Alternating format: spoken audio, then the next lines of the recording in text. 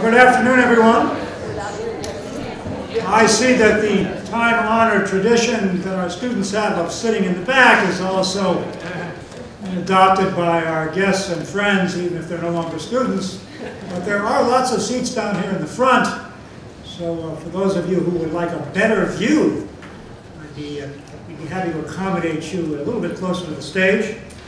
I want to welcome the members of the RIT Board of Trustees, our distinguished guests, colleagues, student staff, and friends. This is a very happy day for RIT.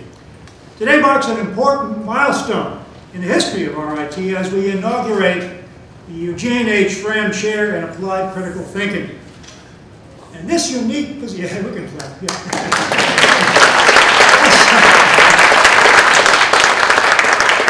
This unique position signals, I think, a decisive and real commitment on the part of this university towards ensuring that all of our graduates, both undergraduate and graduate alike, acquire and demonstrate critical thinking as an essential lifelong skill. I can think of no goal that is more important for our students and faculty than the continuous pursuit of critical thinking. And a brief editorial comment, I think we've seen all too little critical thinking in the current election season. Students increasingly demonstrate that this is also a key competency that our employers want and we expect from our graduates. It, in a deeper and more profound sense, however, can help our students understand themselves, their place in the world, their own sort of real karma. In short, applied critical thinking must be a vital component of higher education. And today we demonstrate that RIT is in the vanguard with respect to this, and we will work tirelessly to make it a priority. In fact, it's my hope that this is the first step toward RIT becoming known as a national and hopefully international center of excellence in applied critical thinking. It's entirely fitting that this chair honors Eugene H. Fram, the J. Warren McClure Professor Emeritus of Marketing in the Saunders College of Business, and a member of our faculty for a remarkable 51 years.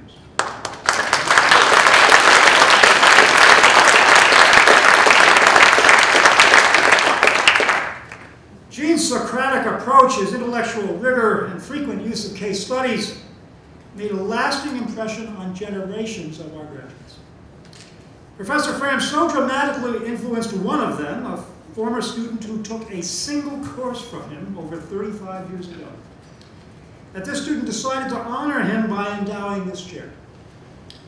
This RIT alumnus, who desires to remain anonymous, has noted, quote, "My successes were due in no small measure to Gene's insistence that clarity of thought is a fundamental principle." Please join me in welcoming Professor Gene Fram.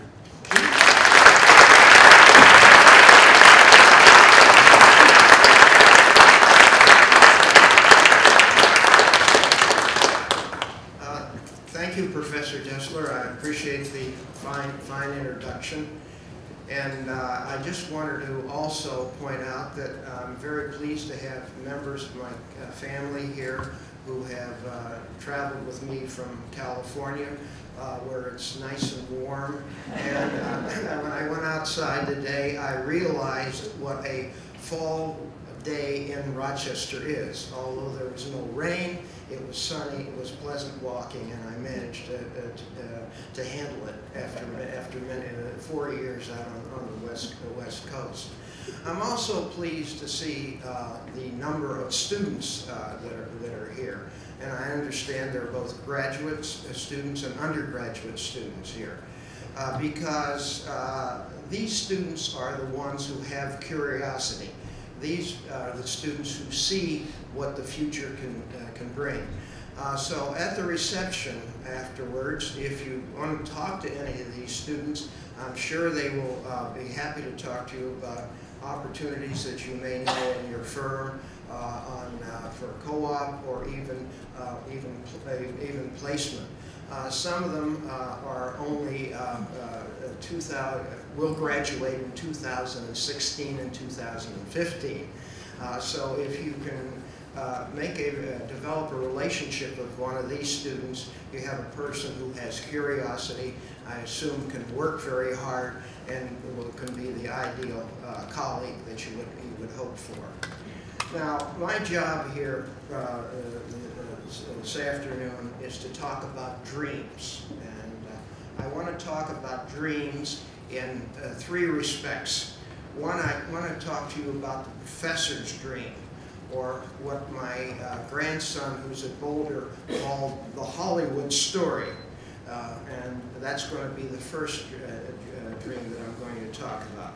Next, I will talk to you about the anonymous donor's dream related to critical thinking. And President Dessler, I don't want to demote you. Okay. Yeah, I always felt that you moved forward into teaching. Okay. We have the same conclusion there. So I want to tell you about the donor's dream related to critical thinking, a little more than what we have here, than President Dessler discussed with you. Then I'm going to introduce what I call the Dream Weaver, which is Dr. Chip Sheffield, who will launch the session with an introduction of our distinguished guest, and also two people who respond to our guest at the end of the lecture. So let me get started. When this chair was announced, and during the period of the search committee, the major question that I was asked: how did I do this? What did I do that motivated this student, who I hadn't seen in 35 years, to put forth this, to endow this chair? Well, a couple of things that occurred when I met him. I didn't get this information until about a month later, after it was announced, and we had met personally out in California. And he said there were a couple of things that I did there. He was not a marketing student, which I had assumed from the beginning, who developed a huge marketing organization, distribution organization of some type, but he was an accountant. And I said to myself, how could I have influenced an accountant of all types of people? Now, some accountants are my best friends, understand, but I don't normally mix with them socially. So that was a puzzle to me. So that was one of the things, because he clearly indicated to me that he only had passing interest in marketing. And this was the only course that he took in his MBA program. So those were the two major things. And the other thing that he said to me was that he was more interested in the process in the course, which required him to think about an area that he had very little interest in, and how the process in itself got him to do the best job that he did. On one other occasion, he was very busy, turned in a piece of work that wasn't his usual style, and when I handed it back to him, I said, gee, I really expected better of you. And he then said to me, he said, I can still see you standing there saying that to me today. He said, whenever I take on a task, I now ask myself, have I done the best job that I can do? And he says, I see you there all these years later asking me that question. So that's what I did. And it wasn't by design, it just happened. So that's how the chair was named in my name, and a bit about this. Now, let me talk to you a bit about the donor and himself. A very quite unusual person. And he's not an accountant with the green eye shades, you know, that you still see around every once in a while, you know, talking about debits and credits all the time. He's a person who takes college courses for credit. I wouldn't even attempt to do that. He takes the final exams, the midterm exams. When I first met him, I said to him, can we meet at a certain time? He says, no, I got to study for my astronomy exam. And I thought he was kidding. I found out later he wasn't kidding. He's a dead serious person, and he took the final astronomy exam on this. He reads widely. We had an April meeting with a couple of the younger faculty here at RIT, and they would mention a book, and he would casually say, yes, I've read it, and he would ask them questions about the book. He has a great interest, civic interest, in seeing that people don't just accept the sound bites, but they think about it, and they consider it, and they give it some critical thinking when they hear the sound bites that are popping up all over the place. So that kind of describes the person that we're dealing with, and I'm proud to say that he and my wife have become very good friends of Patty and myself, even to the extent they invited us over to dinner a couple of weeks ago, and we arrived a little early, and they were preparing the dinner, and what did I see there? A per chart by minute when they're going to put the bread on. It was amazing to see. So they've become friends with us, and we have also become friends with Chip. Chip spent 3 days, I don't know how he survived it, with us at the end of August, talking about what the donor's intent is, and we enjoyed that very much, and enjoyed becoming acquainted with Chip. Now, what in terms of why did he pick RIT? Well, he felt RIT was a good place, a starting place, where the chair would be able to motivate faculty to have challenge every graduate and undergraduate student to have critical thinking skills when they leave RIT. It would be in their DNA, as he saw it. Eventually, as President Dessler just indicated, we would hope that RIT eventually would become a center, an international center for the study and the development of critical thinking, especially for college students and college graduates. All you need to do is pick up the paper and they say, what do college graduates need to have? Interpersonal skills and critical thinking skills are at the top of every list that you see today. So these are the hopes and dreams that we have for the chair. That 10 or 15 years from now, or maybe sooner, if another donor comes along and is so generous, that there would be a center here, probably with a building. I don't know if you want another building or not. Oh, yeah. Okay.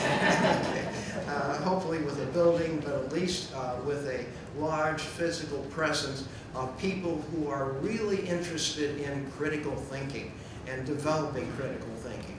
And that employers hire RIT graduates because they have the critical thinking skills that Bill Gates wants of students, that everybody wants of students.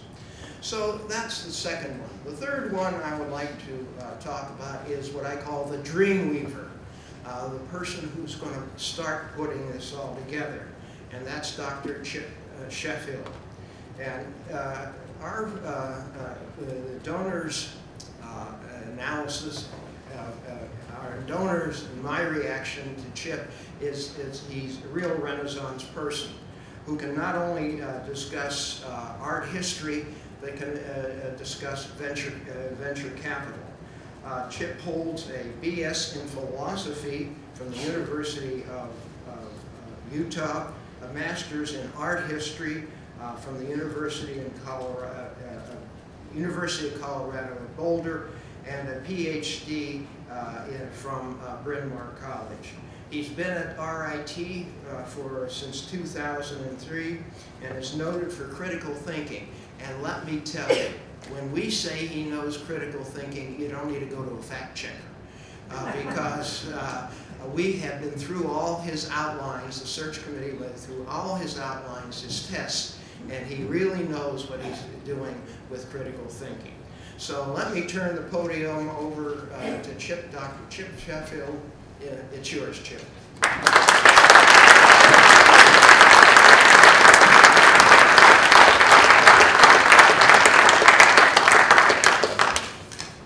Gene, thank you so much for those incredibly kind words. Your friendship means a great deal to me, and it's been a delight to get to know your family. And I too am also immensely grateful to the anonymous donor for having the courage and conviction to be so creative in thinking of such a position. It's my pleasure to introduce N. Catherine Hales, who will speak tonight and inaugurate the Eugene H. Fram Chair in Applied Critical Thinking. A distinguished professor of literature and director of the graduate program at Duke University, Professor Hales is one of the world's foremost authorities on the interrelation of science, technology, and literature.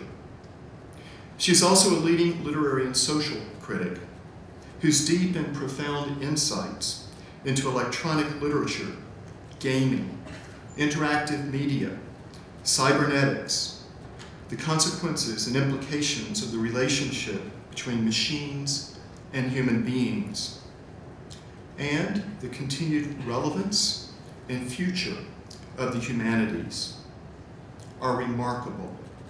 Remarkable, in my opinion, for their clarity, their coherence, and lucidity. Above all, Professor Hales is an extraordinary teacher who is deeply invested in her students, as well as an exceptional mentor to younger scholars and colleagues. Her generosity and her kindness are legendary, as is her lambent wit and her nimble, always curious intellect. Dr. Hales is no stranger to Rochester.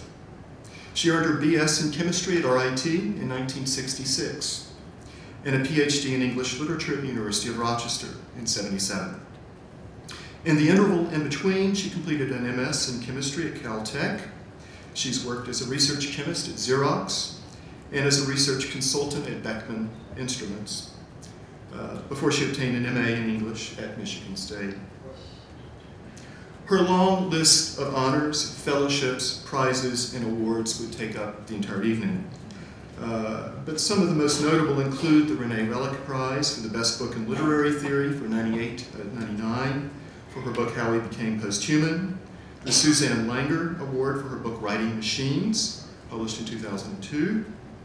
She's also a recipient of a Guggenheim Fellowship, 2 NEH Fellowships, a Rockefeller Residential Fellowship, 2 Presidential Research Fellowships from the University of California, as well as having held the Avenali Chair in the Humanities at UC Berkeley between 2000 and 2001. And that is just a very small drop in the bucket.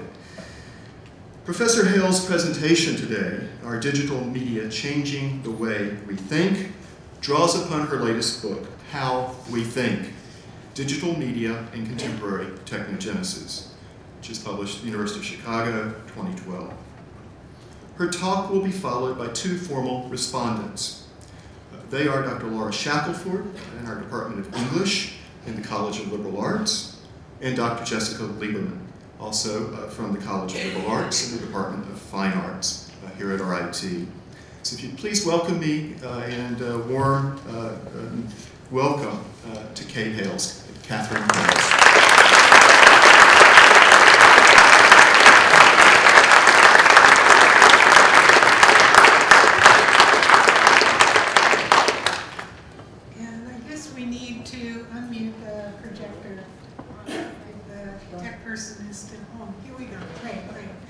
Well, it's a great pleasure and an honor for me to be back here at my alma mater. And as Chip mentioned, I graduated from RIT in 1966 in chemistry. And at that time, RIT was a fairly modest enterprise consisting of a few aging buildings in downtown Rochester. And at the time that I graduated, the Institute had already bought the land for this campus, but there were no buildings erected as yet. Despite the modesty of the enterprise, I felt that I received a very good education at RIT. I felt I was well prepared for the next steps in my career. But if on the day that I graduated as valedictorian of my class in 1966, I could have been offered a tour of the future and come to see RIT as it is today, I would have been astonished. More than that, I would have been dumbfounded. And it seems to me that the great leap in quality and quantity that RIT has taken from the mid-60s to the present is one of the great success stories of higher education in the later 20th century. And of course, this didn't happen by itself. It happened through the dedication and the hard work of people like Professor Fram and all the other faculty, students, staff, administrators, trustees, donors, and industry partners who worked hard over many years to make RIT the terrific place it is today. And I invite you to join me in a gesture of gratitude for all of those who contributed.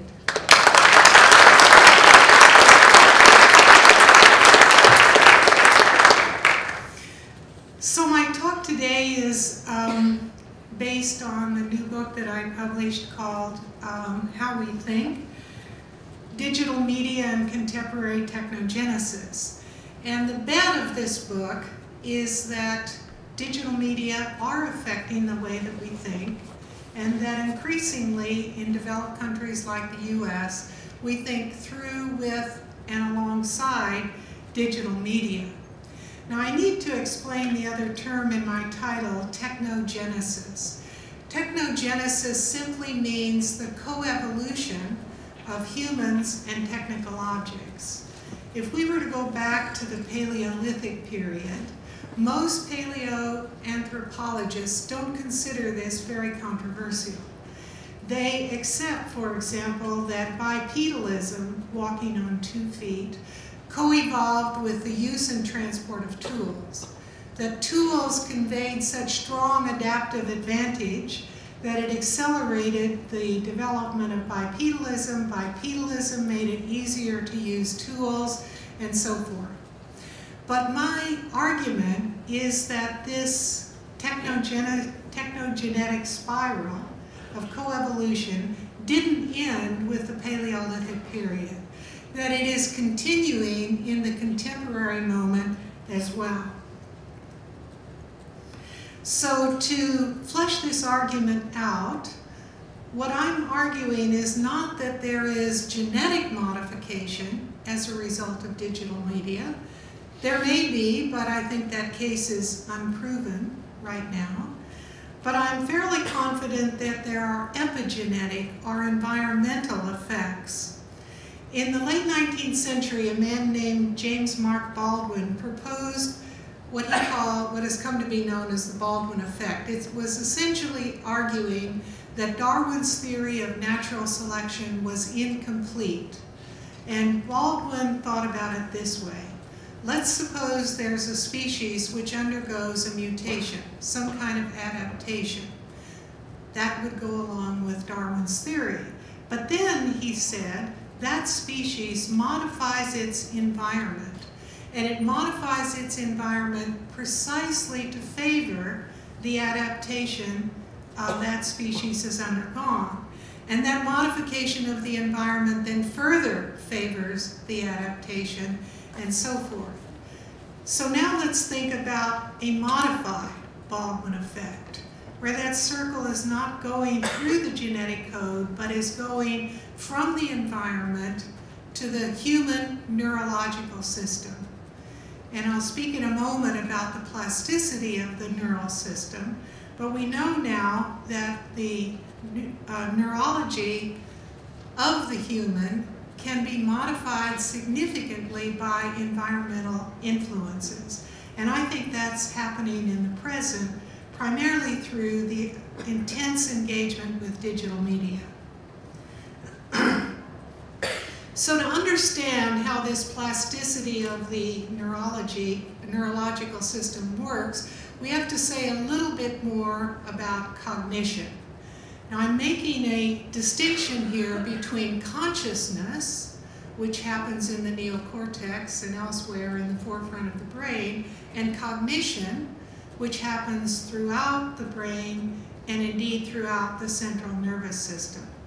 So the important point here is that cognition is a much greater faculty than consciousness alone.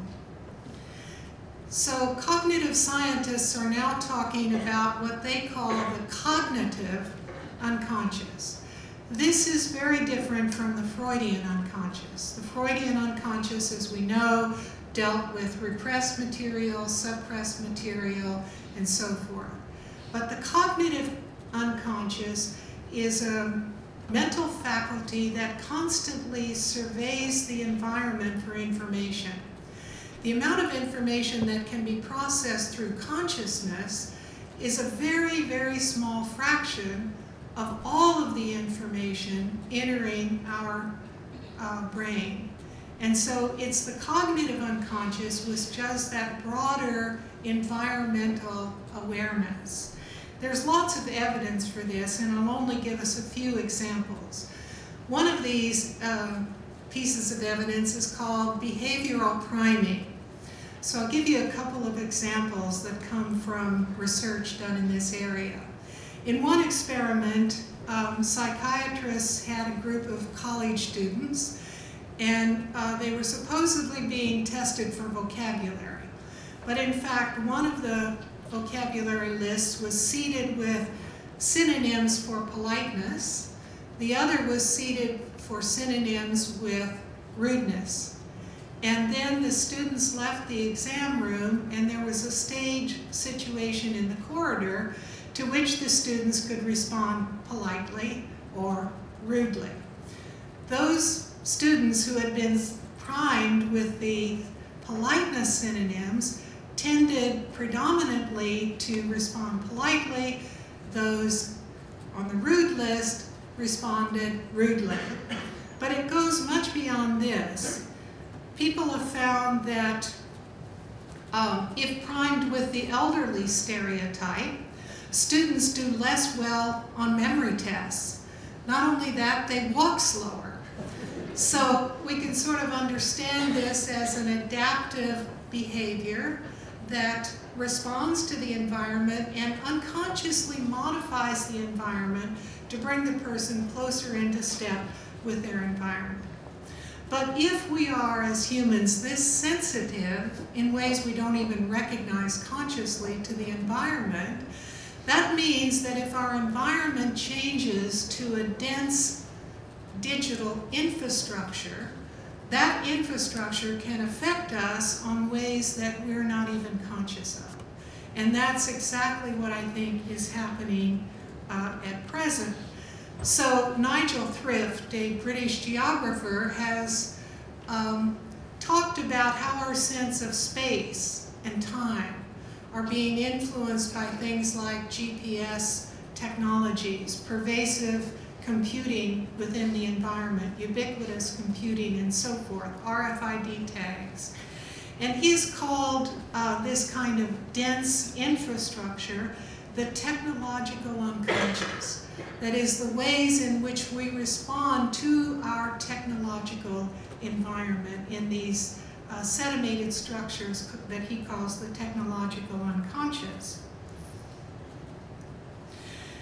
So now we have some kind of sense of what this extended sense of cognition is and how it might be affecting us in our everyday interactions. But it would be helpful to have some more specific examples of how digital media are impacting us and particularly our young people. So a few years ago, when I had the honor of being a Phi Beta Kappa Scholar, I had as part of my charge to visit universities, colleges across the country. And I was struck by the fact that everywhere I went, I heard people saying the same thing. I can't get my students to read novels anymore, so I've taken to assigning short stories. I can't get them to read whole books, so now I assign chapters of books. And on doing some further reading, it seemed to me that we were in the midst of a shift in cognitive modes, and that this shift was the greater, the younger the cohort we were talking about. So I see it now in my college students, but you go to 12-year-olds and you would really see it. And what does this shift consist of? Well, in broad terms, it consists of a shift from what we might call deep attention to hyperattention. In deep attention, a mode kind of native to the humanities, the preference is to focus on a single object for a long period of time, to shut out external stimuli. So if you're reading a Dickens novel, for example, you just don't even hear what's going around you, a quality that used to drive my mother crazy when I was a child, and so forth. What is hyperattention? Hyperattention is a desire for increased stimulation, the ability to shift flexibly and quickly between different information streams, and a relatively low threshold for boredom. Now, why would we begin to see something like this shift in cognitive modes? Well, here now I can go a bit more into depth on what I mean by neuroplasticity. So neurologists have known for a long time that when an infant is born, at birth, that child has more synapses, that is, connections between neurons, than he or she will ever have again in his or her life. And during the first weeks and months of life, those synapses are pruned. The ones that are stimulated by the environment spread and grow. Those that are not used by the environment shrink and disappear.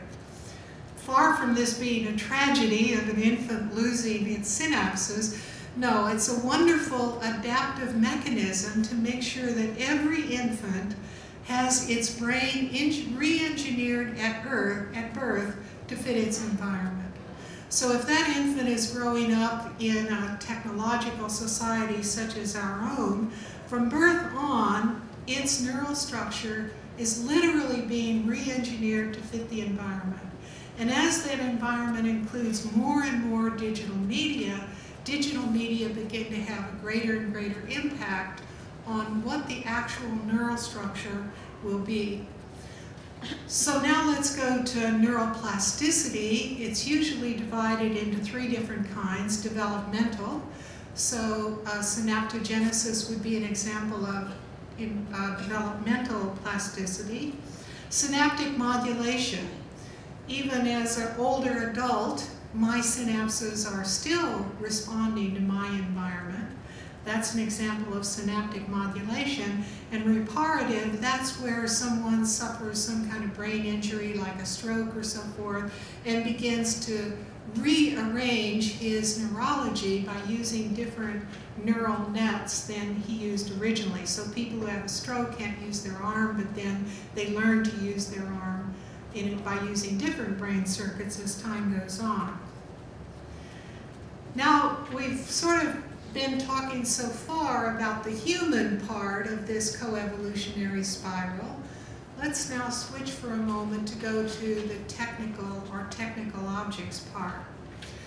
One of the theorists who's useful to think about this strain is Gilbert Simondon, a French theorist and technician who was writing in the 1950s and 1960s in France. He invented a title for himself, mechanologist. And Simondon's writing is useful because Simondon did not think of technical objects as static entities. They're made, they're manufactured, you put them on the shelf, that's what they are. Rather, Simondon conceptualized technical objects as always on their way to something else. And to kind of capture that idea, he used the terminology abstract and concrete. Concrete is a fully realized technological object that has, so to speak, reached its potential. A hammer would be an example of that. You can't do much more with a hammer. A hammer is a hammer. But he also thought at the other end of that scale were abstract objects that had not yet reached their potential and had tremendous reservoir of potentiality for future development. The digital computer could be an example of a highly abstract technology. So through this kind of terminology, Simondon postulated that objects weren't stable, they were only metastable. They only had reached a provisional point of development that always could be developed further, except for those that were at the most concrete end of the spectrum. So in this way, he imagined that objects are undergoing a constant evolution in a similar way to human beings.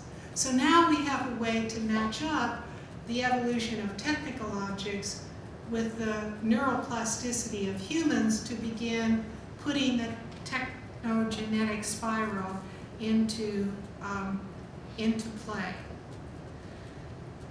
So we can sum all this up by saying that we make technical objects and technical objects make us, and that this is a process continuing into the present. So what is this trajectory that we seem to be on with digital objects and contemporary technogenesis? I think it's not difficult to see the general trend of this trajectory. First of all, it means increased information density. So now we not only have many more sources from which to get information, CNN online, not just CNN on TV and so forth, but the pace at which information is coming to us seems to be going faster and faster and faster. We see increased use of multitasking, especially among young people. Now, multitasking is actually a bit of a misnomer. Studies have shown that what we actually do is focus on one object at a time, but what we call multitasking is a quick alternation of focus on a whole bunch of different objects. And that, I think, is endemic in the way that, for example, college students study for exams now, college students write their papers and so forth. They're not just sitting there in the library with a pen and paper. No, they've got their computer on, they've got a chat window open, they're maybe looking at their email at the same time. All this is happening concurrently. An increased pace of reading and absorption. So I think that part of the gift of hyperattention is to be able to absorb information more and more quickly. There have been studies of how people read web pages, for example, through the Nielsen group. And this study uses eye tracking plus oral narration by the subjects. And what they found is that when someone starts reading a web page, they read all the way across the page, but as they go down the page or the screen, the line lengths get shorter and shorter, and then by the bottom they're simply reading down the left margin. Therefore, the worst place to put important information is on the bottom right corner, in case you happen to be designing any web pages recently. But what this means is this kind of hyper skimming now becomes endemic in the way young people especially absorb information. There are more and more intelligent environments as computers move out of the desktop into mobile technologies, into smartphones, into various kinds of web appliances. But not only that, the environment itself is becoming more intelligent with embedded devices, RFID tags, and so forth. There are faster and faster cycles of innovation, which of course we're all aware of in the area of digital technologies. And this means as the process of innovation gets faster, that human attention becomes the bottleneck through which information has to pass. And as an inevitable result of that, we get increased machine-machine communication. So now human attention is at the top of a pyramid. Many, many layers deep in that pyramid are machines talking to machines. So when you open your cell phone and it says searching for signal, it's actually making handshakes with various kinds of repeating towers and so forth, all machine communication underneath the awareness of human consciousness who's merely looking at that screen and seeing a simple message. But that's only one example. The internet itself is another great example of machine-machine communication. So this has benefits. It also has limitations or drawbacks. It's perhaps obvious why hyperattention would have drawbacks as well as benefits. One of the people who's thought about this is Catherine Malabou, a French theorist who recently published a book called What Should We Do with Our Brain? And Malabou covers in her book many of the issues of neuroplasticity that I've been talking about, the ability of the brain to adapt. But she also urges us toward what we might call critical thinking. And she notices that the ability to adapt is one of the demands of the contemporary workplace. And maybe for many workers, not a good demand, because it means a lot of job insecurity. It means you can be fired without notice, and so on and so forth. So Malabou issues a challenge to us as a critical thinker. What should we do so that consciousness of the brain does not purely and simply coincide with the spirit of capitalism? In other words, as critical thinkers, how can we resist or critically interrogate this tendency toward flexibility? And so she makes a strong distinction between plasticity and flexibility. Flexibility is a response to the demands of the workplace. Plasticity is an inherent capacity of the brain to adapt to change situations. And as I mentioned earlier, she's also aware that consciousness is just at the tip, but there's all these other levels of the cognitive unconscious and the non-conscious below that. And she locates the capacity for resistance in the gap or the rupture between the narrating or autobiographical self, that is consciousness, and what Tony Damasio has called the proto-self, that level below consciousness where thoughts are just beginning to come into awareness. And she suggests that it's this proto-self that should be the focus of our attempts at resistance and critical thinking. Now, as you can see, there's a problem with this argument. And the problem is this. The proto-self, by definition, is below consciousness. How can we access it or activate it in a spirit of resistance if we can't consciously direct our minds to do so? This, I think, is where digital media have a positive role to play. That through digital media we can invent devices and digital objects that address all levels of embodied cognition, including the conscious, the unconscious, and the non-conscious. So from here I'm going to talk a little bit about a project that I've been engaged in for the last year in the Greater Than Games Lab at Duke University. So the Greater Than Games Lab is a project that attempts to mobilize games for socially constructive purposes. And my particular project was creating an alternate reality game. An alternate reality game is a game that plays across real life, digital, and online platforms. So it isn't invested in any of those, it plays against all of them. But my particular interest was in being able to form a game that would link neural transformation with pedagogical goals. In other words, enlist the plasticity of the brain, but now in a directed way to try to achieve a purpose. But not only to enlist it, to also be able to envision new goals and to create links between all levels of embodied awareness. Well, this is obviously a very tall order. And I and 2 colleagues and then a team of about 12 other people worked very hard last spring to create an alternate reality game called Speculation. And here I have to say a little bit about how I became interested in finance capital. Prior to 2008, it wasn't even on my radar. But in 2008, I thought lost 1/3 of my life savings in the crisis. And believe me, that got my attention.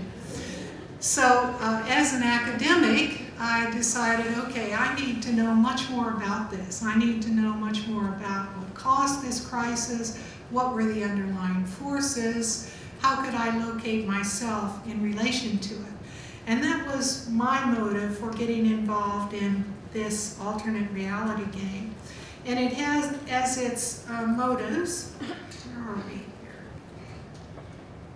Why have we lost the images?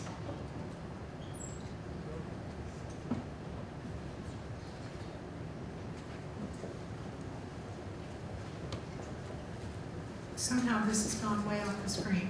All right, so I'll have to tell you the backstory of Speculation. So the backstory of Speculation is this, that we positioned it in a near future world in which the euro has collapsed and with it the eurozone.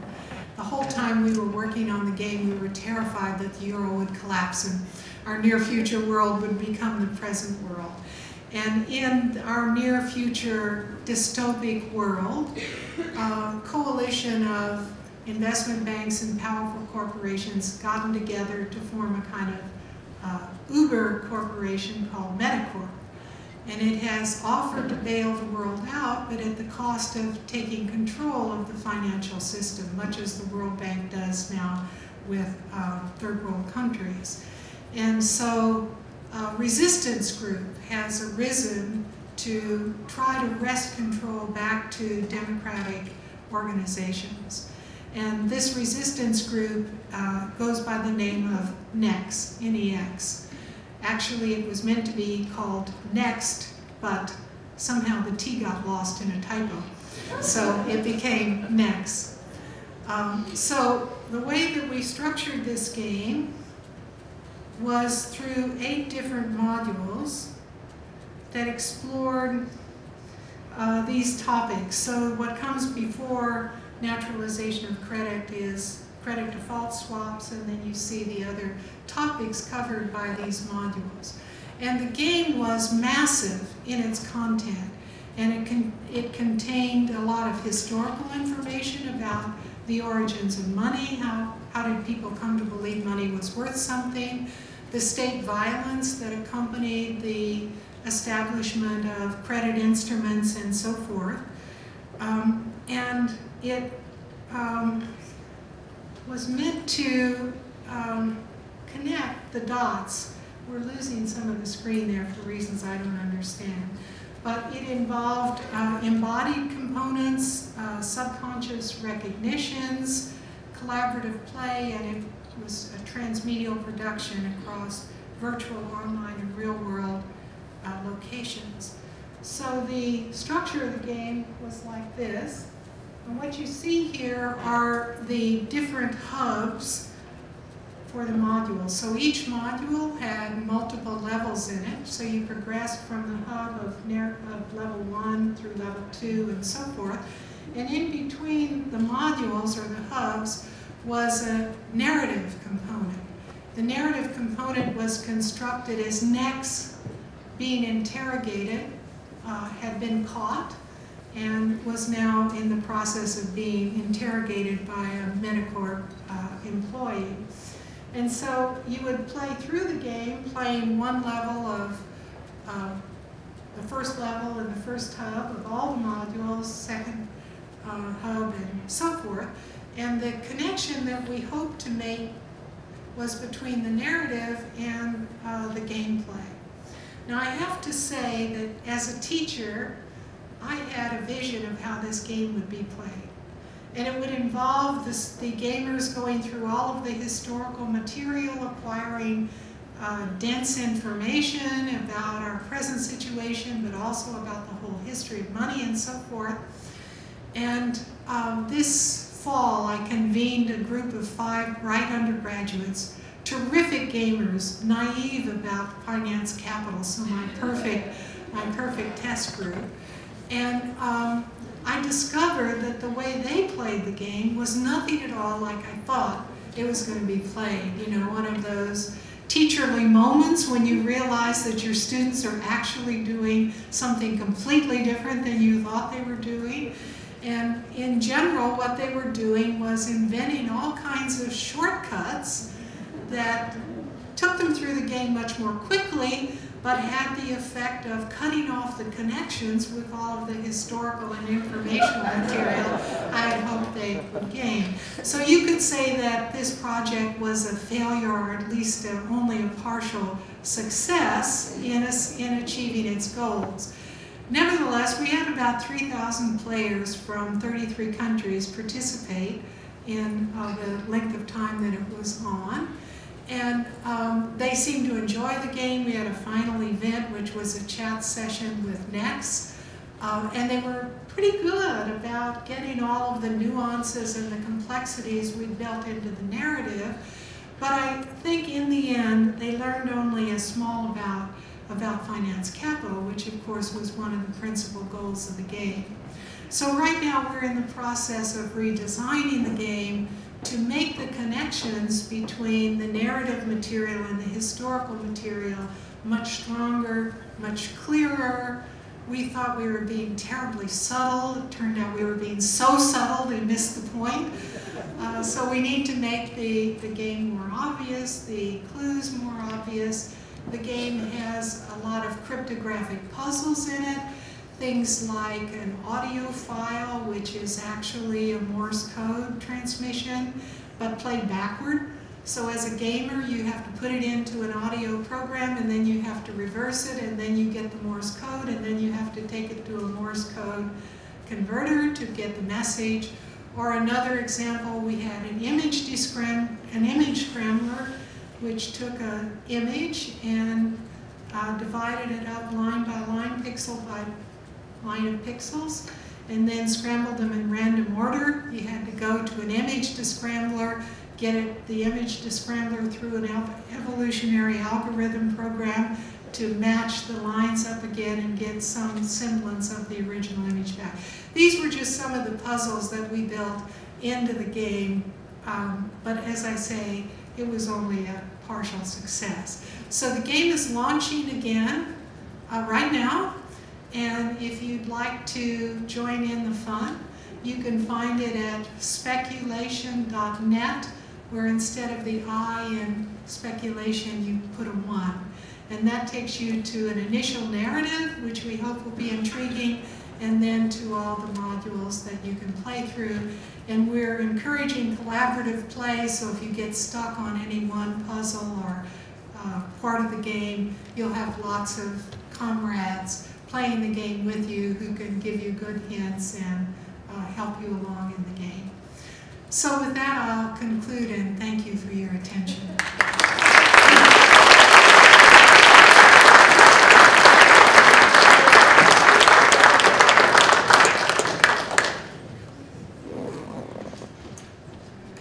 I want to just thank Dr. Eugene Fram for inspiring this event.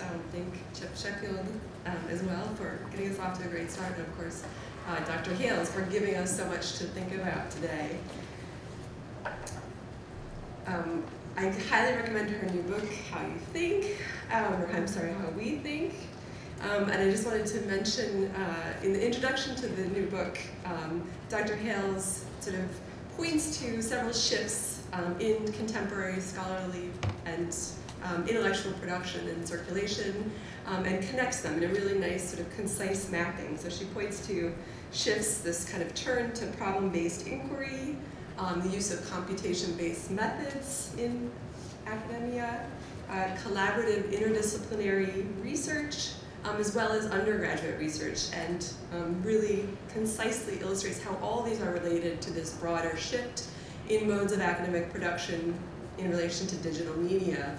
I was thinking during your talk, in thinking about the relationship between digital media and traditional humanities, scholarship and teaching. I think Kate Hales' book and her talk today are just a wonderful kind of proof of concept about what the digital humanities can provide. One of many, of course, approaches. So I think during her talk you can see Dr. Hales combining research results and methodologies from cognitive science, psychology, and neuroscience, all drawing from all those fields to think through this question of attention. She provides insights into technological change, drawing from science studies, cultural anthropology, and also philosophy of technology. As a literary scholar, I have to appreciate that she also brings into this mix literary and artistic explorations of these questions, and thinks about how they, both add to the way we think about these questions, but also make us more self-conscious and aware of some of those issues, as she describes it. And then lastly, Dr. Hales, I think today and in her work, directly connects these questions to the question I think that many academics are asking today is what are we as scholars and intellectuals supposed to do about some of these shifts? How are we to, as she puts it, intervene in the technogenetic spiral? The effect of this approach, I think this sort of multidisciplinary, multidimensional approach to the question of attention in Hales' talk, really changes the way we think about some of these questions in some crucial ways. So I know when I hear the word attention these days, and obviously because I'm a teacher, probably because I've watched too much bad news, but attention immediately brings to mind for me things like people increasingly running into stationary objects, texting while driving, and then also the just perennial problem of a lack of attention in classrooms. And I think what's really wonderful about Hales' multidisciplinary approach is the way in which she complexifies the way we think about attention, and that it directly contributes to new possibilities for intervening, engaging students' attention, thinking about the role that attention plays in our reading practices and in our lives. I note that this complexity facilitates an adept reframing of technological and social changes that are also often feared and divisive. And so I think it's really important that we change the way we ask these questions so we don't fall back into the sort of reactionary responses to some of these shifts. And also, follow, I think, Dr. Hales' lead in seeing this as an opportunity. And it's really an immense opportunity to rethink educational practices, to rethink, basic concepts such as attention that we might think we understand, but clearly there's a lot, at least in terms of the new research in non-conscious and unconscious attention. There are a lot of dimensions to something as basic as attention that we just don't understand. All right, so I had two questions for you, Dr. Hales, and they're both kind of requests for really to hear a little bit more about what you eloquently describe as technogenetic processes through which we make technologies and technologies make us. And I'm curious in particular in hearing more about how you think they unfold in the contemporary social fields and what this means for how we might pursue as scholars, as citizens, as students, certain kinds of technogenetic interventions, such as the wonderful alternate reality game that you pointed to. So the first question is just to hear, I was curious what the importance is of understanding the evolutionary dimensions to these processes. So why does that matter? to think about technological change as a part of evolutionary change or related to it. Also, in light of those evolutionary processes, does technogenesis require distinct strategies that are cognizant of evolution's tendency to work through methods of bootstrapping, adaptation, environmental pressures, and provisionality, as opposed to a kind of top-down engineering? That's a common distinction that neuroscientists, philosophers, and biologists make about evolution, is it wasn't designed, you know, wholesale overnight. It had to be sort of built up over time. So I'm wondering if that impacts how we can intervene in these processes. And then the second question, and these are kind of, you know, you can answer both and or either or. They're optional. The second question is just in talking about this technogenetic feedback loop between technical beings and living beings, you illustrate how, quote, this is from chapter 4 of your book, both groups change together in coordinated and indeed synergistic ways, end quote. I think you really eloquently describe those relays. But what I was interested in hearing a little bit more about from you is why we then see such discrepancies between different kinds of literacies today, conflicts between digital-born scholars and print-based scholars, and even I've had a similar experience teaching digital games in the classroom and realizing as my students were up playing a game, realizing that I was actually the illiterate in the room. So I'm just kind of curious about how you can explain some of those discrepancies in relation to this broader process, and whether there's an issue of social power, cultural authority that enters into that. So I will end this. Go over here.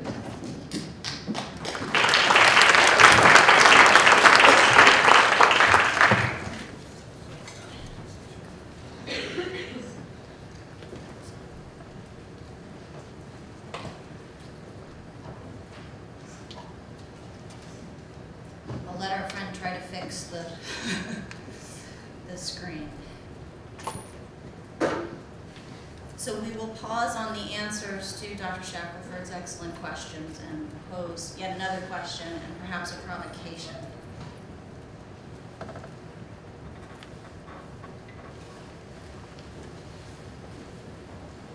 I'll just start with that. From the perspective of many people in the RIT community, and Catherine Hale's articulation of comparative media studies is a refreshing diagnostic of precisely what we do here in our brick city.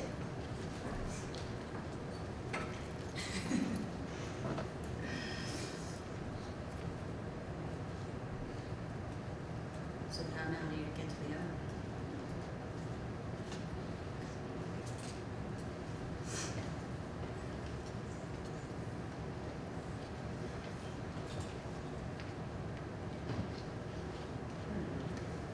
Figuring out the meaning.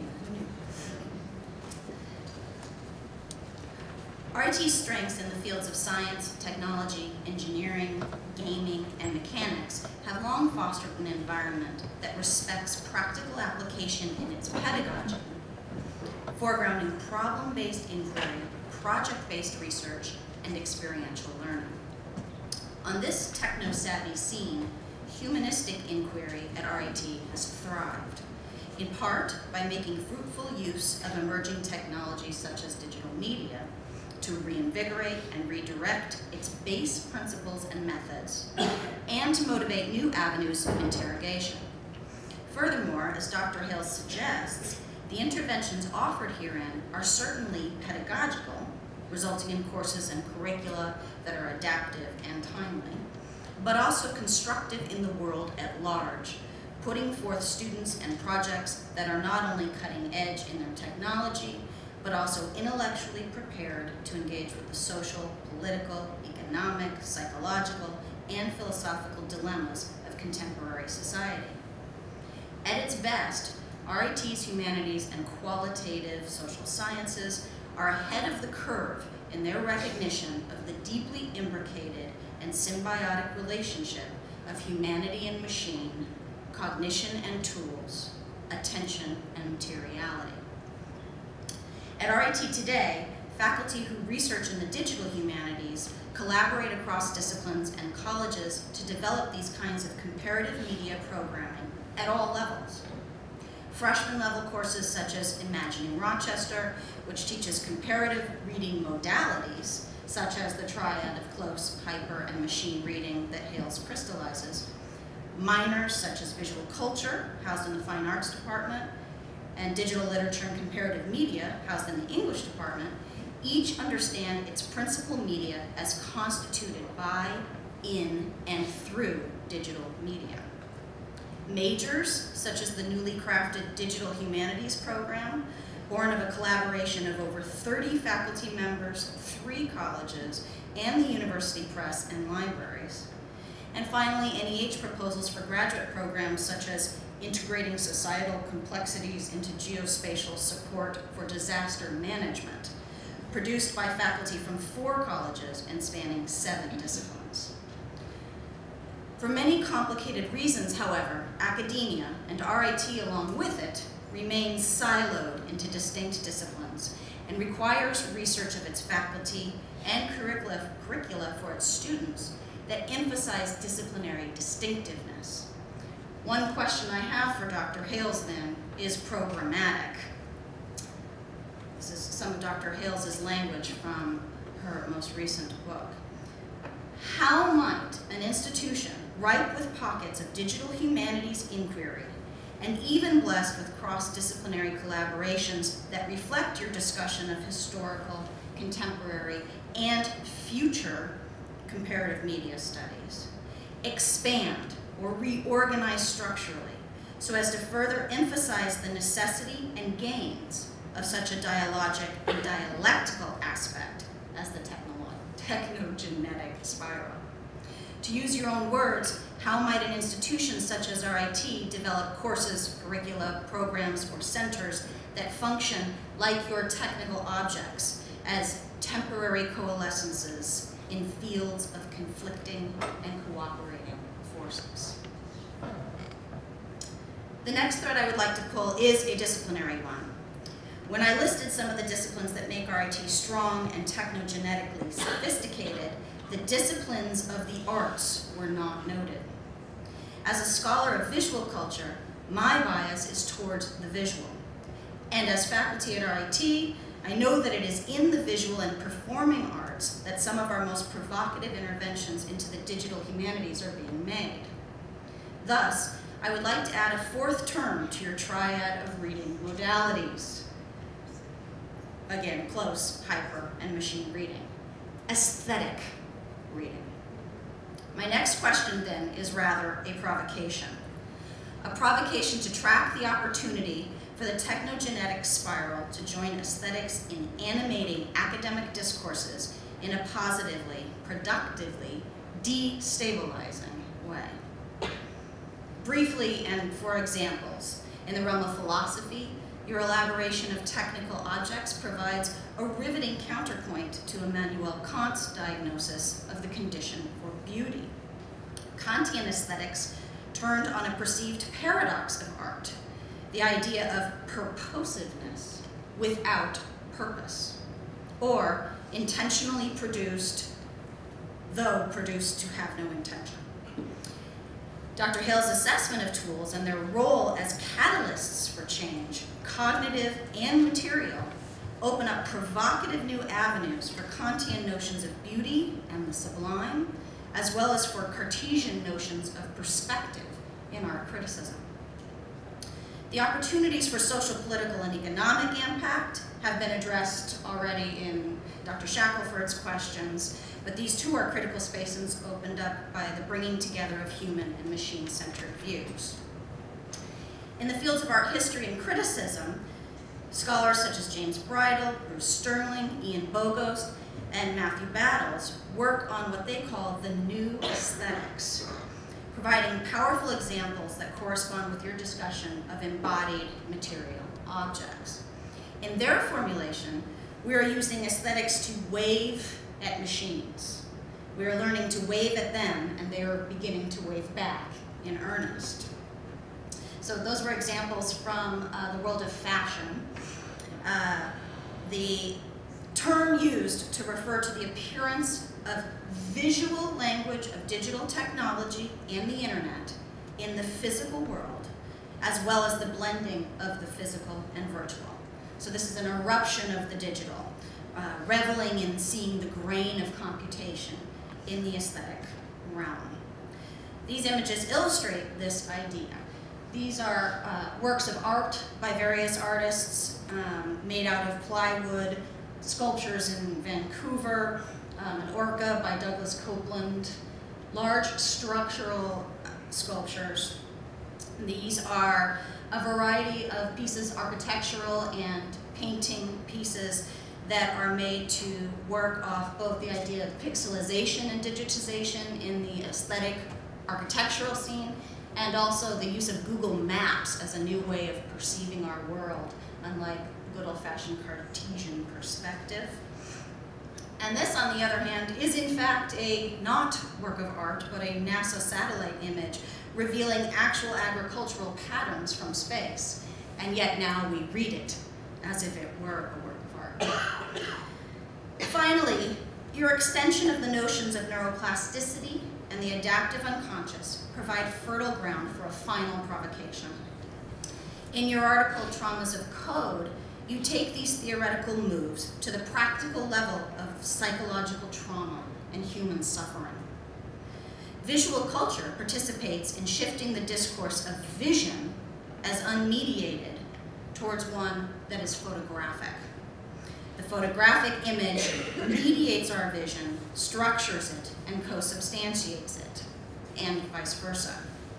So bringing your evolutionary discourse of adaptive technology to the realm of the unconscious, you proffer code as the correlate unconscious to language. As someone whose work tackles trauma and the visual, and who works with notions of unconsciousness and code in the linguistic theory of semiotics, I wonder how you might bring the discourses of digital code and human language to the realm of visual imagery and human experience.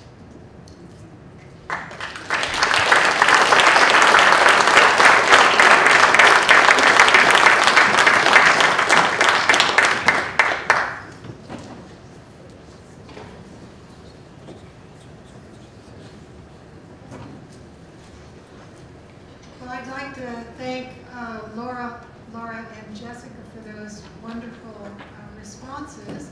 And I'll try to be very brief so that we have time to turn it back to you and let you ask any questions or make any responses that you care to make. So this is a very rich set of questions and responses, and I won't be able to touch on everything that you presented here. But I'll start with one of Laura's questions and work through to one of Jessica's provocations, and then we can turn it over to you. So Laura asked what we can do when we become aware that digital media are having these kinds of effects on us. And there are two prominent responses. One is the response that Nicholas Carr records in his book, The Shallows, where Carr is essentially noticing the same thing I was talking about, hyperattention, although he doesn't call it that. He might call it attention deficit instead. And Carr is bemoaning this effect. And he writes very eloquently about the day that he decided to turn off his computer, to go in the other room, to pick up a book, to not worry about email, and just to spend a leisurely day or 2 days immersing himself in that book. And I have to say that I've had the same experience of turning off my computer, going in the other room, picking up a profound book like Quentin Meillassoux After Finitude, and just enjoying the challenge of that book. And I think there's a place for that. But as busy professionals, there are limits to how many times we can turn off our email and retreat to the other room and let the world go by however it would. The other response is the one that I was exploring in speculation, and that is to use use the poison as the cure. So if digital media are the poison in the sense that they're affecting our attention span, then to try to create a game that would go into digital media and make its intervention in that way. Another sort of dilemma that's often posited for us that Laura alluded to is our humanists who feel that the digital is a threat. People who were raised with print, immersed in print, have their skills based in print methodologies, and who see the digital as a threat to their competency, to their professional authority, and so forth.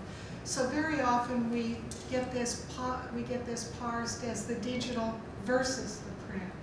That you are either on the side of print, like Burkitt's is, or else you are on the side of the digital, and then you think print is going to become obsolete. What I observe is quite the opposite. What I observe is a burst of creativity in the print medium in response to the digital. Writers who are taking the digital, sort of as the images Jessica showed of the pixelated shoes and the pixelated models and so forth, taking it as a challenge and an opportunity to rethink the print medium and to begin to explore the unexplored potential of the print book as a medium. Now that has disciplinary consequences. As Jessica alluded to, universities unfortunately tend to be siloed, where you have people operating in their disciplines and not talking to people in other disciplines. RIT, I think, is a great exception to that, but that's pervasive in academia. And so I think that a move forward in this direction is to start from my home discipline, literature, and begin to think about literature not as a print medium, but that print itself is a medium. And so a collaborator and I are, at the moment, editing a collection of essays called A New Paradigm for the Humanities, Comparative Textual Studies, in which we put together essays on the scroll or the book roll, the medieval manuscript, Renaissance handwriting, on up into computer games, and put them all together to explore commonalities and differences between these different media. So recognizing that print is a medium opens the door to thinking about it in relation to all the other media, including visual media. And I think that's a way to overcome that tendency to silo within distinct disciplines and begin to reconceptualize how curricula are formulated. The typical way curricula are formulated in English departments, for example, is through periods. You have 18th century prose, for example, 19th century novel, through countries, so you have British, you have American, etc., and through genre. And I think those categories are obsolete. I think we should go back to the drawing board and begin to think about curricula based on comparative media studies, where we now take the medium platform as an opportunity for interrogation and construct courses and curricula along those lines. So that's a very discipline-specific answer, but since Laura and I are both in English literature departments, we can have this disciplinary conversation. So I would like to thank them and also welcome everyone now to join the conversation in whatever way you would like.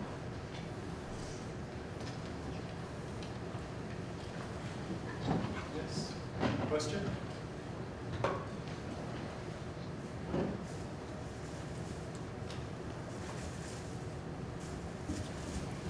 And Laura and Jessica, I wonder if you'd like to join me up here and participate as well in the emerging conversation. My question is, based on this point, I understand we agree with you on the importance of print media and digital media. My question too is this. There seems to me to be a frenetic desire of people, too many people, to stay connected. They seem to be lost if they're not connected through the digital stream. And I find it sometimes amusing and sometimes worrisome. It goes from texting in cars to people talking to each other in high school corridors. Why are people so intensely concerned about being connected? Why can't we just sit quiet for a moment and think? Well, thank you for that question. I don't know if everyone was able to hear it, but basically the gentleman was commenting on something we probably all noticed, how young people stay glued to their smartphones, and no matter where they're walking through the forest and there they are texting on their smartphones. Well, I think that probably the human species was always drawn to information, and now that information is more available than ever, it becomes a very powerful attractant. That we could think of the human species as infovores. They always want more information. And the one thing that anthropologists notice about human societies, including tribal societies, is that the most popular activity across all societies is gossip and social connections. And so you combine information technologies with gossip and social connections, and you have a almost fatal attraction there for humans. So on the question of what to do about this, I think there is a real problem with getting lost in the real world through the attachment to the screen. And some of my colleagues at Duke are working on projects that I think Jessica also alluded to, of combining virtual overlays and real place locations to kind of do a geospatial annotation of what you're actually looking like, its history, its context, etc. That at least has the benefit of bringing the real world connected to the screen. That sort of is another example of using digital media to try to intervene in this situation. I suspect it's absolutely useless to tell people leave your smartphone at home.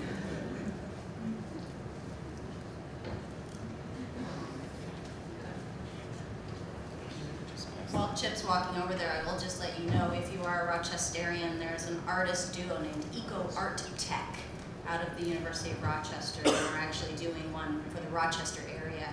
And the idea is that you do play it on your smartphone, but as you're wandering around the Rochester environment, it sends you back to the real world and asks questions that force you to put it down and look around you and interact. Hi, I'm curious. I just want to make sure I understand what you mean by technogenesis. You know, I remember reading a study a while ago that taxi cab drivers on campus became very sophisticated, and through a process of neuroplasticity, but you know, because they navigate all the time. But there's no suggestion that the genetics of the population of taxi cab drivers is changing as a result of this. So, so understanding what you're really talking about is that we're kind of bypassing the genetic code, and technology is transmitting changes one generation to the next. Yes, that is what I was proposing. It may be that in the long term there will be genetic effects, or at least some kind of genetic drift, but I'm unable to find any convincing evidence for that at the present. So what I was suggesting was that these adaptations were happening through a combination of environmental influences and neuroplasticity. That is, it's not going through the genetic code, it's going through changes in brain structure after birth in relation to the environment. I think there is beginning to be a little evidence about how the epigenetic and the genetic might relate in this regard, but I think that those kind of studies are still in their infancy.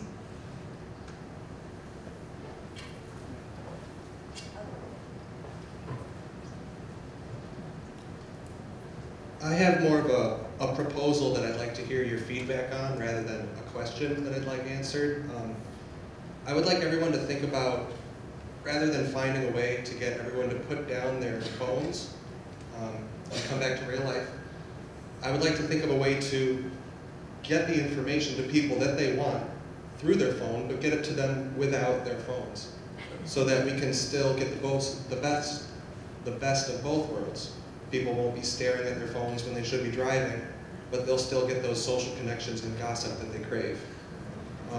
What do you think about that kind of direction? And how would they get the information without the smartphone?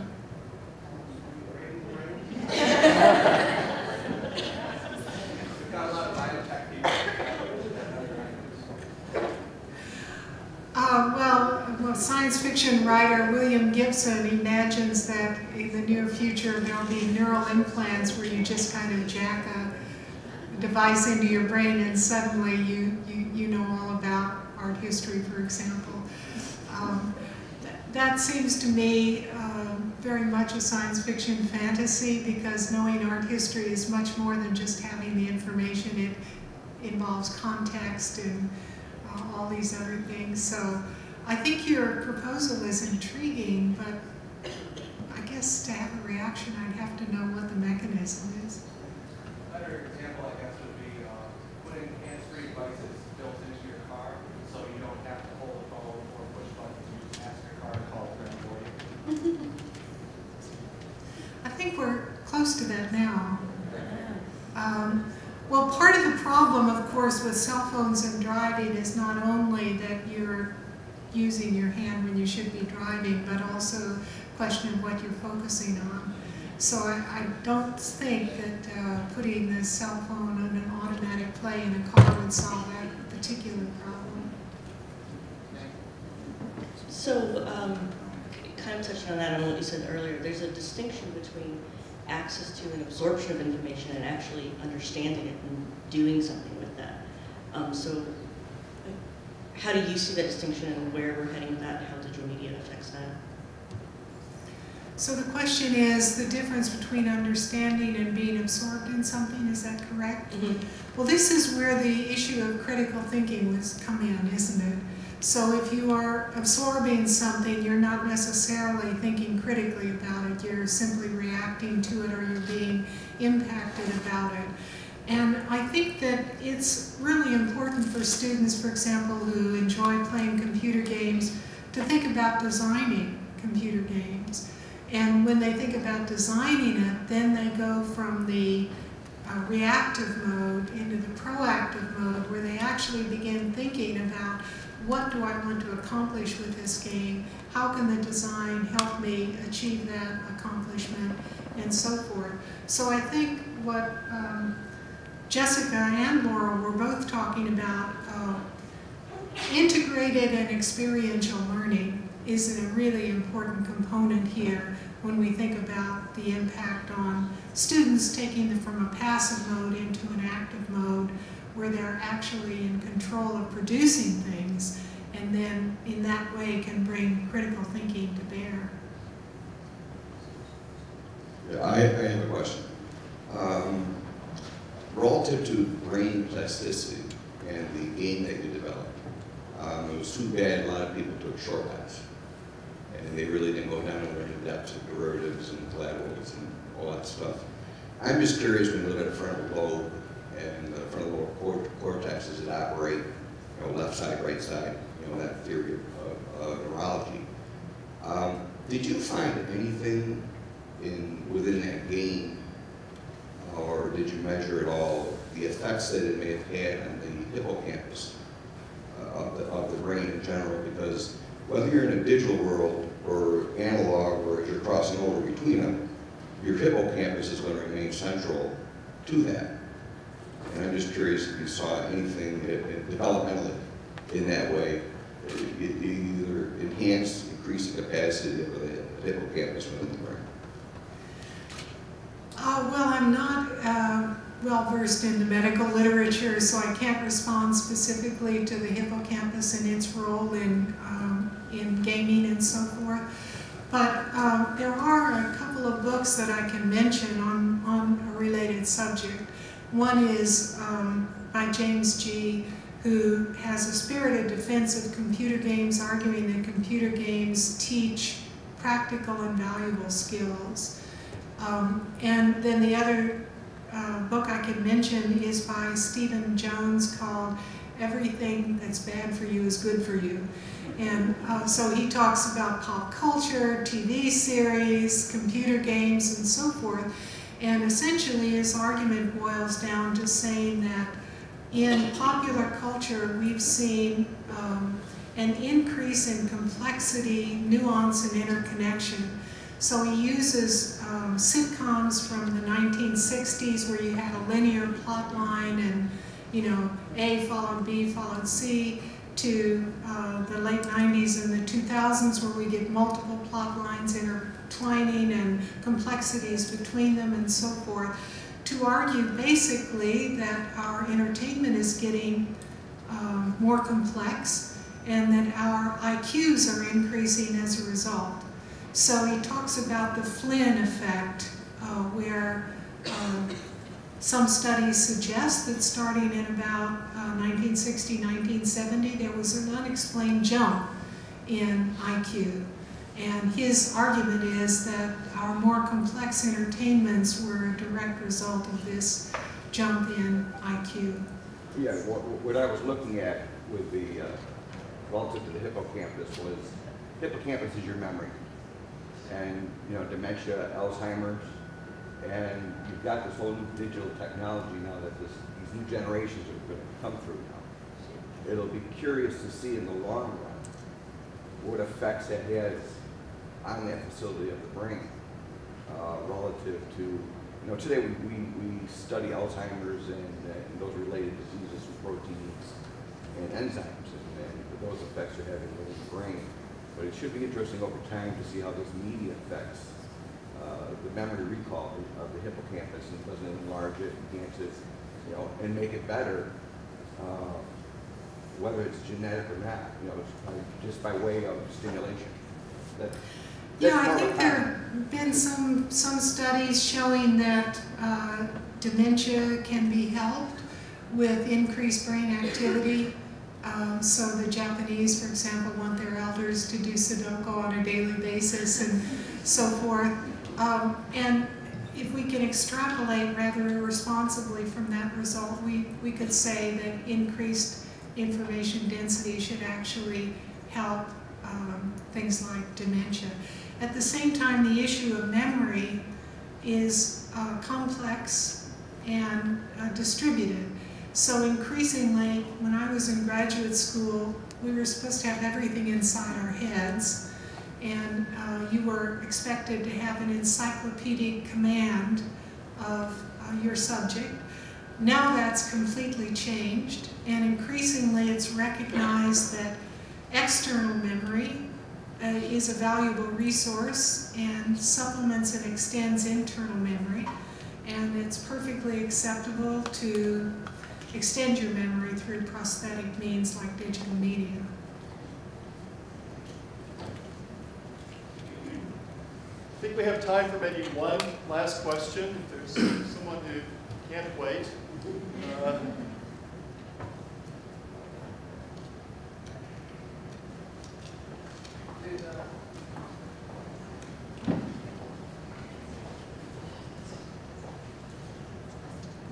During development of your game, did you or any of your team research Kurt Squire and see any of the educational video game research that he's published about?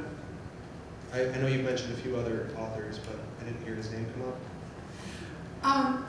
I don't think so. We were so busy trying to create the game that we didn't have an opportunity to do that kind of research, but we're sort of returning to it this fall, and thank you for the reference. I'll check on that. Would like.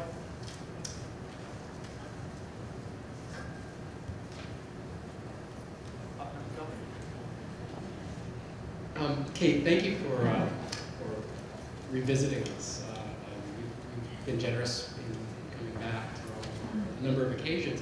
And a couple of years ago, we held a conference here in which you spoke on the future of reading. And I'm curious, you know, a lot of the responses to digital media have been to sort of put down the phone, right, and go find the book. But I'm wondering how you might, what you might prescribe in terms of writing, not so much in terms of reading off the screen, but what sorts of activities, in terms of composition, would you like to see integrated into the curriculum for our students as they move forward in the next 5 years or 10 years? Well, this is a topic that I've thought a lot about, how might we change our writing instruction and our writing practices. And I think the days of requiring students to write paper essays are limited. Some teachers may still require that.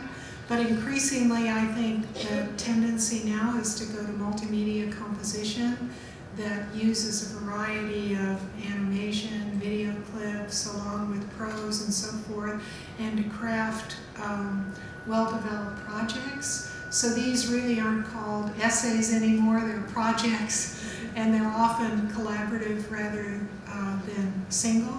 So I think that's a growing trend in composition studies in particular. I very much think it's a good trend. At the same time, I think we want to hold on to traditional humanistic strengths. So the idea that writing and reading well are central to any kind of professional career remains, I think, as true now as it has ever been, maybe even truer. And that we need to make sure that our students have strong print literacy as well as strong digital literacy. Print literacy, I think, is not sufficient for the future of our students, but at the same time, it remains crucial. So now the challenge for us as teachers is how to achieve both of these goals at once when it seems hard even to get print literacy, but I think there are lots of innovative ways to do that, and I'd like to invite you to comment on this, because you both. I guess just from my own experience, one possible way of approaching that without, I'm very invested in writing, but without sort of, throwing the baby out with the bathwater, I've designed a narrative across media class, and so we take basic concepts of narrative from literary theory. We begin with short stories, but then we move to graphic novels, digital games, and so forth. And that's, at least in my personal experience teaching, a really productive way to sort of both sort of ground that exploration in print cultures and in humanistic traditions, but also explore in a really creative, interesting way how those assumptions are changed, challenged in really interesting ways by these different practices. What does interactivity in a digital game add to how we understand storytelling, so forth. So that's just one, that would be one example I would give. Yeah, my students are snickering at me right now in the room, but my classes are all project-based, but they're also project portfolio-based. So you do need to write print material, but then that develops into the next level, So we then move into more interactive and digital kinds of technologies, even if that's interactive, can just be oral presentations as well. So it comes together in a larger portfolio model, but the thing that I laugh at time after time is that the students often come back saying, a paper would have just been easier. It's extremely difficult to get yourself across, and so often, even if they do a rather sort of collaborative, creative project, they end up doing a written statement explaining, so they know that I know exactly what they did. I think this is a superb way in which to end and conclude. I would like to thank Laura and Jessica for your really outstanding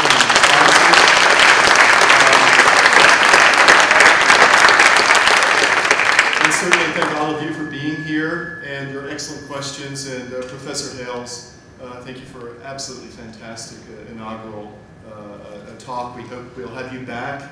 It's incredibly reassuring to know that you appreciate your alma mater and haven't forgotten where it all began. I think this is inspirational to some of our students. We have a couple small tokens of appreciation. One is from the administration for you. There's a card and a present. We can open this later if need be. And then I have another small present for you, a mouse pad with the RIT logo.